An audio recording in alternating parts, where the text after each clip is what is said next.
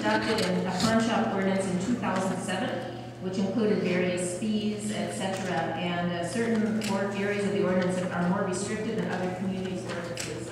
We did have a request or a person that is looking to bring a pawn shop to the city, somebody who has others in the state and is kind of a chain. And so in meeting with them, we felt that it would be beneficial to refer the pawn shop ordinance to the policy committee for review, just to make sure that it fits what we really want. At the time, it was kind of a blanket one that a lot of the cities were adopting at that time. Now we may need to look at that and make it for our community. So I'm just requesting that go to policy committee.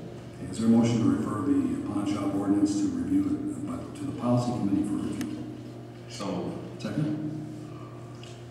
I'll second that. Discussion? Are there any recommendations by leaving this in the cities? Yes.